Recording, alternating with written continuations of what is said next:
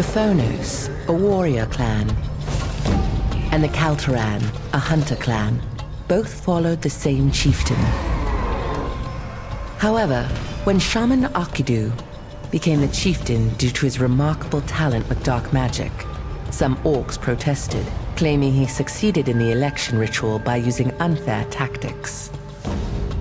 Akidu responded by creating his own clan, by transforming his own kind into vicious shadow orcs, but couldn't expand his power due to the limits of dark magic.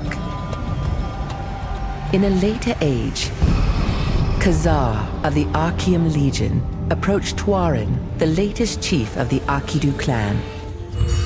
He demanded a legion of shadow orcs in return for the endless power of a star fragment.